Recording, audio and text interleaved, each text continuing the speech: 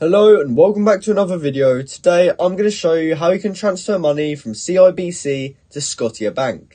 Now this is a very quick and easy thing to do, so make sure you watch this video all the way to the end so you don't miss any important steps. Now the first thing you will want to do is open up the CIBC app. However, this can also be done on a desktop device as well, so if you are on computer, the process will be similar but not exactly the same. So what you first want to do is open up the app. And then from here, you can click these three lines in the top left corner. And this will bring open this menu on the left hand side here. And it should say your name in the top left. And then a few different menu options down below it. So what we want to look for is this option down here which says Move Money.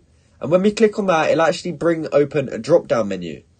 So we just want to go to the first option underneath Move Money, which should be Interact e-Transfer. So just click on that. And then from there, you'll first have to actually register if you haven't already. So what you will have to do is put in your personal information, such as your legal name, email address, and your phone number. From there, you want to just review and read the terms and conditions. And then once you've done that, you can click register in the bottom right corner.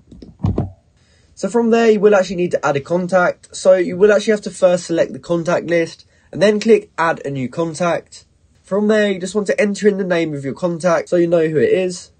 Then you can choose how you want to notify them. And then finally, enter in either their email address or mobile number. So from there, you can review all this information. And if you're happy with it, you can click save in the bottom right corner. From there, you'll actually get a verification code via text or phone call. So you just want to enter in the code that you've just been given.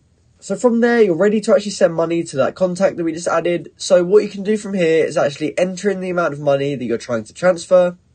And also select the account that you want to transfer from. So from there, you can choose how to notify your contact and create a security question with an answer only you and your contact will know.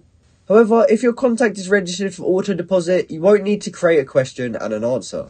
So from there, you can select how often you'd like the transfer sent, and you can also select start and end dates down here.